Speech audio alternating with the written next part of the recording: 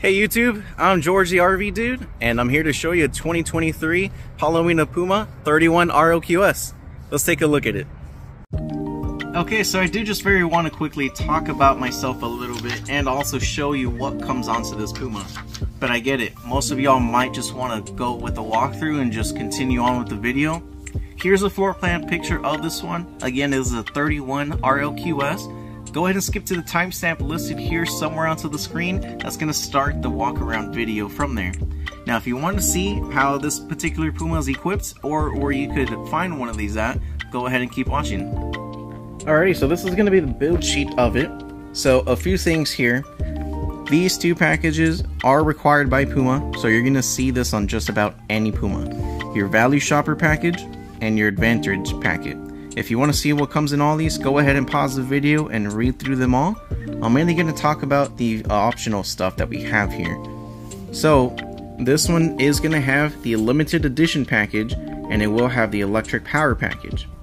So starting with the limited edition, it is going to give you really good features here. So it will have the 2 AC setup. With that 2 ACs, you are going to have that 50 amp service. Your main living room is going to be upgraded to 15,000 BTU, while your bedroom AC unit is going to be a 13.5 BTU. You are going to have an electric fireplace with your black tank flush as well. Really nice features to have. And you do have a roof mounted ladder. This is a completely walkable, safe roof to be up there.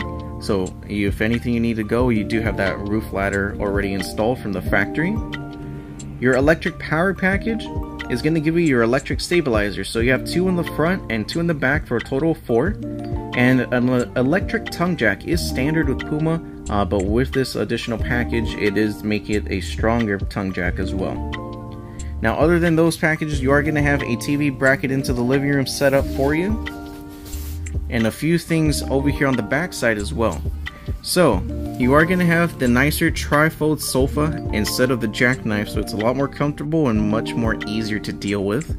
You are going to have theater seating instead of your pushback recliners.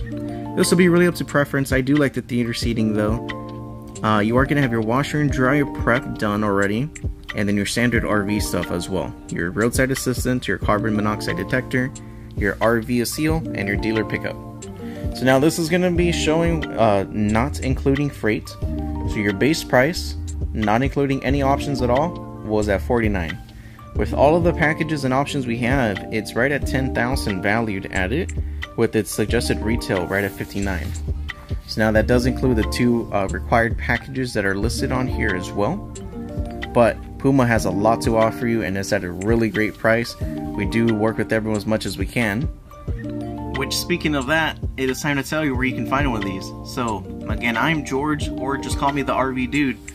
I'm over here with Ron Hoover, RV and Marine Centers of Boerne. If you do really like this video, go ahead and give me a call. I'll have some sort of link down in the description where you can reach out to me, and I'll be more than happy to work with you on this Puma. But we have not only this floor plan, but we have many other floor plans available. We are currently the largest RV and marine dealer in the state of Texas, so we have a whole lot to offer you right now. Other than that, let's go ahead and take a look at the Puma now. Alright, so this is going to be the outside of the Puma. For Puma, they did refreshen the decals on the outside for 2023. Not too big of a change. This model over here is a 2022. Definitely looks nice, still looks real professional. So pretty standard over here. Your electric tongue jack is just going to be stronger with that package that was here. You just have a simple button for extend and retract, just in case you do have a manual override right here as well. Your propane cover that'll have 2 propane tanks in there, and then you do have a spot for 2 batteries also. Right down here is going to be your battery disconnect, so you do have that option onto here as well.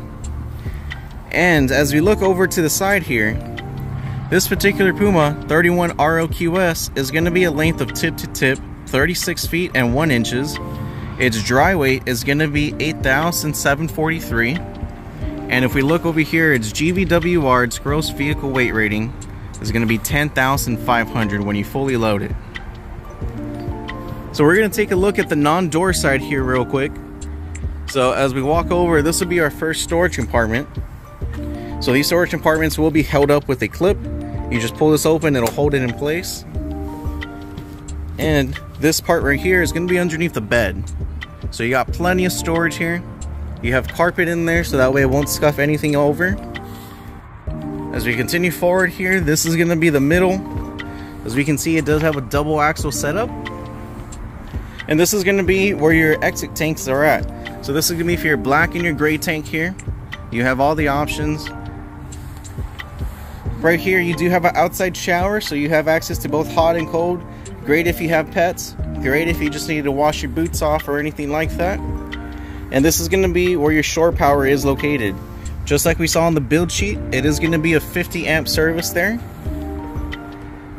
This is where you'll do your city water connections, and then you just have your exhaust port here.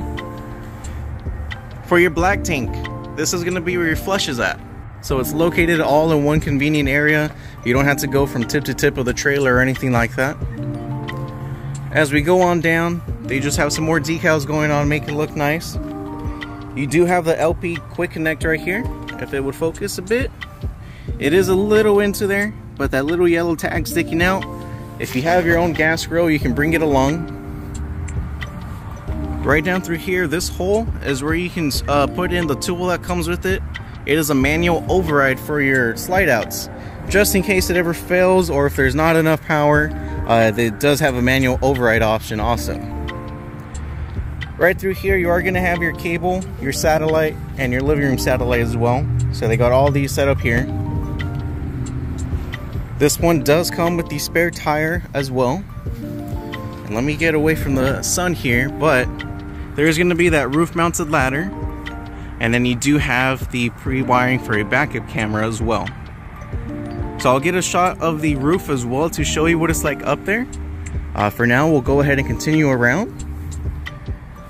So you have a more convenient LP quick connect right here. A lot easier to get to for your gas grill. And this is going to be the button for your power stabilizers. So you have two back here. And you've got two more in the front end. So this is one big slide. And again, this is going to be the 31 ROQS. They do have the sticker on here to show you that it is the extended season package. They do have a heated enclosed underbelly. This little handy storage compartment is going to be where your dinette is at. You do have the nice big handle for your steps. And then this is going to be the step above aluminum solid step.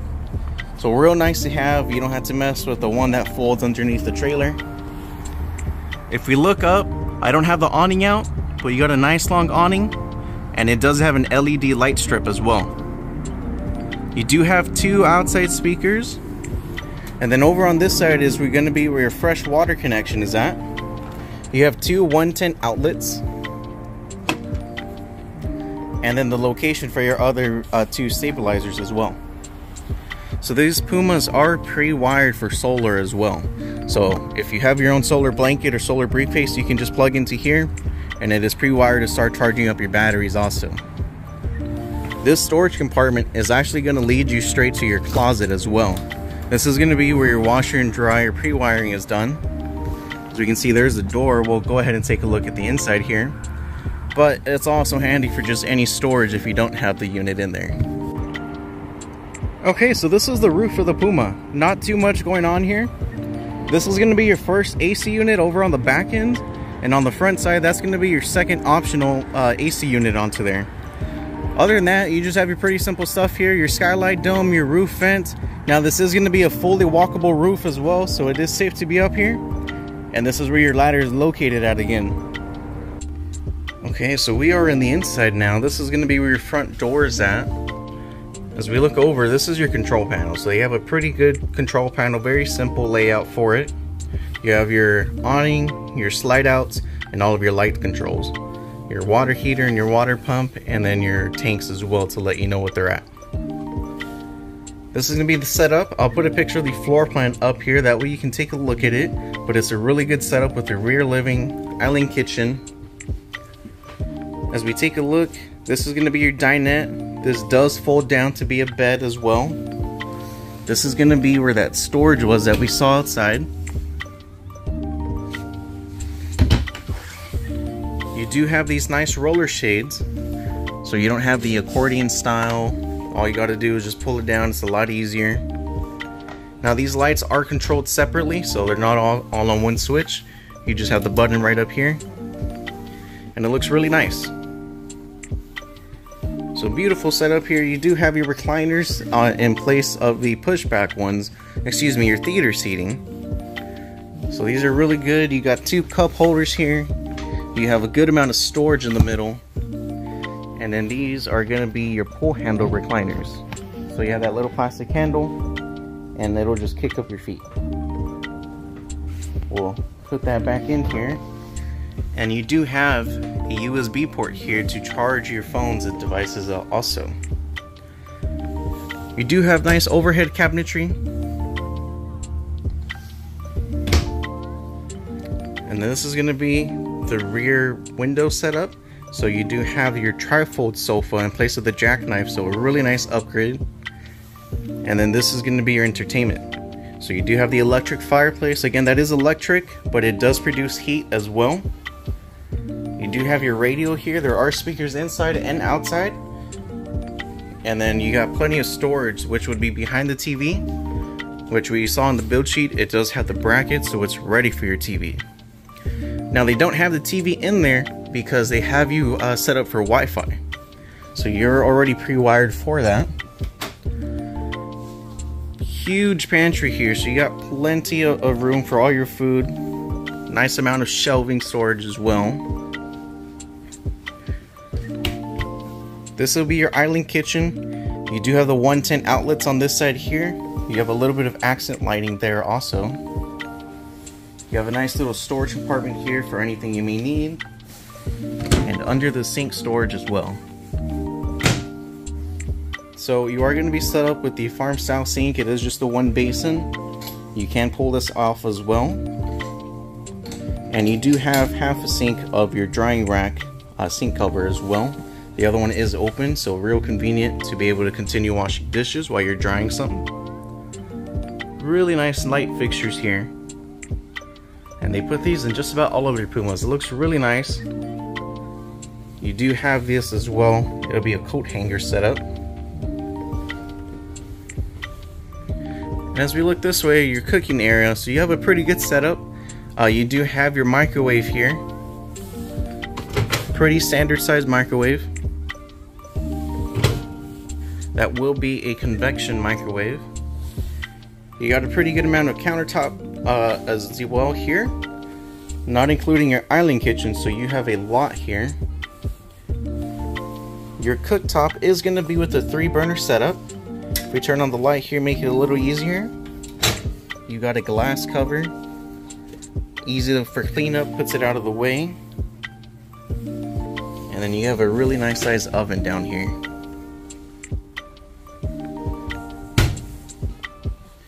A little bit of overhead cabinetry as well.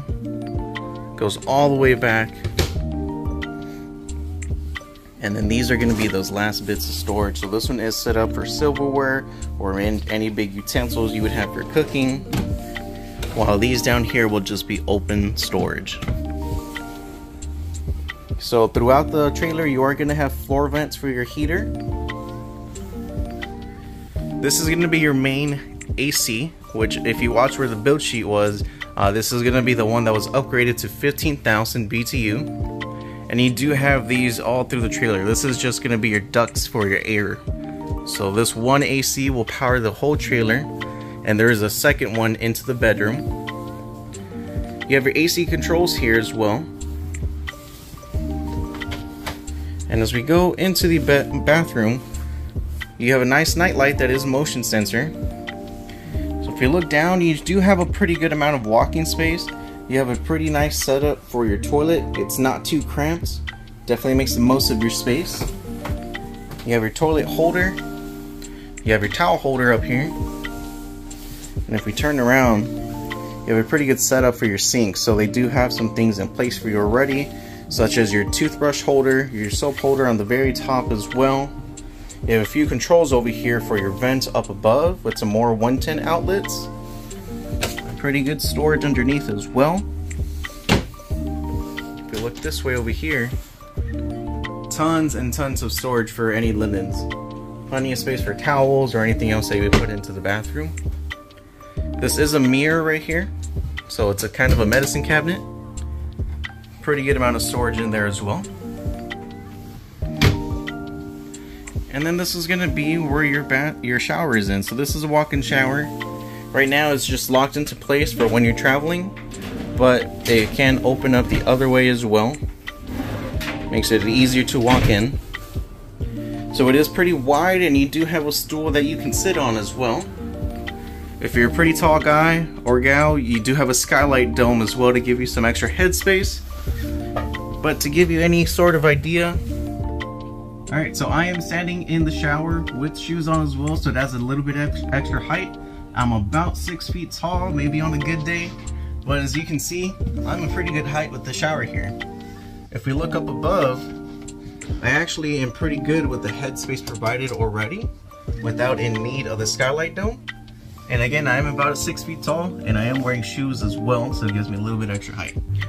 Okay, so let's go ahead and check out the bedroom.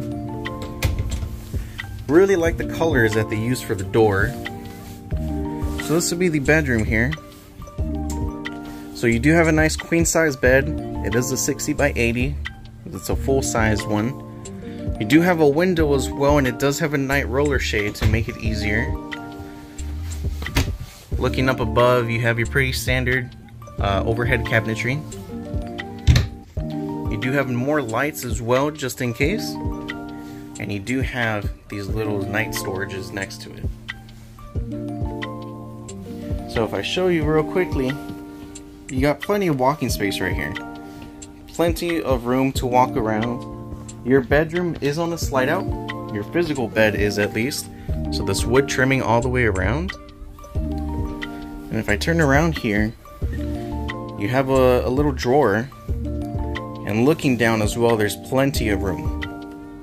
So with this drawer, you do have your USB chargers as well. You do have open storage here.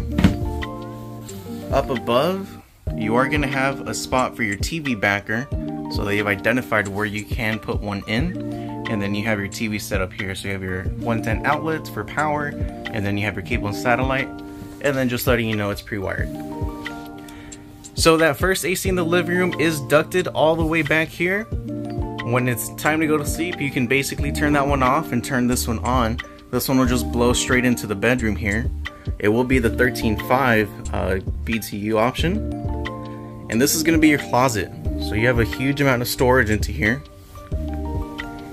So if we open this up, this is all going to be connected as one piece, just multiple doors. You do have a hanging rod and some more open storage up above. If we open this up a little more to show you, from this beam to your hanging rod is really huge distance, so you'll have plenty of room to put your hangers in. And the same thing from the back of the beam to the wall is going to be very big as well. It's a little easier to tell when we look at the baseboard down here, but it is real big into there. You can still put something at the bottom for storage, for cubbies for shoes or anything like that, and you still got plenty of room to hang your clothes in. And that is not including this other closet, which, as we saw outside, this is going to be where your washer and dryer could go. So plenty of storage here. You do have a setup for hanging rod as well.